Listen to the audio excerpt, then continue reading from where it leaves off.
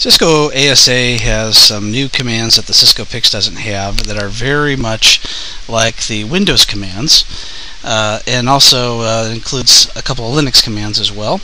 And first thing I'm going to do is do a dir. We're on a Cisco ASA version 8 right now. So if we do a dir, then we're going to see a listing of all the files in the directory that we're in. And you know that it's a file rather than a directory when you look at it, because the directories all have a D in front of them. If you don't see that D, that means that this is a file.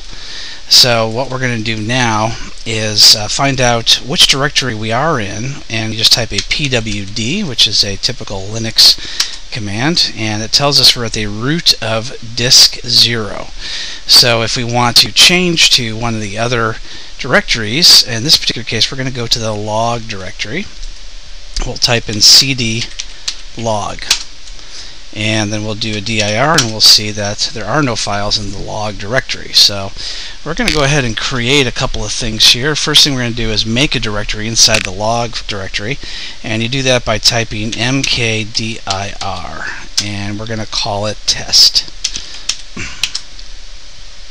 Create log directory, file name, log test. If you hit enter, it'll do that, and we'll hit dir again, and we'll see now that inside log is the directory. There's the D right there, test. Now, if we decide we no longer want that directory, we can type rmdir test, and we want to remove that. Yes, we do. Hit enter, confirm, and now it's gone. So if we do a dir again, we'll see there are no directories or files inside the directory called log.